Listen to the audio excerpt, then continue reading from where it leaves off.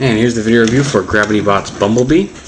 He's the concept Camaro, kind of cartoony, chibi-fied with the big rims here. He can roll. And as you saw in the Starscream video, just transform him, you just stand him up. And there he is as a robot. His head spins around, his arms come down, and his chest panel flips up.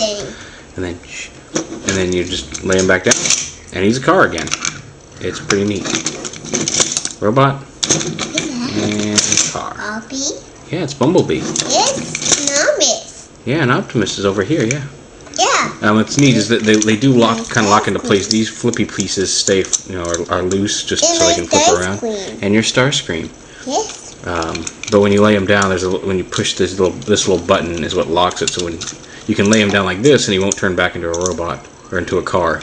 But the minute you lay him down and that button gets depressed, he's a car. And again, in car mode, he'll stay in car mode until you stand him up and this exhaust pipes go in. And then here he is as a robot. So there you go, Gravity Bot's Bumblebee.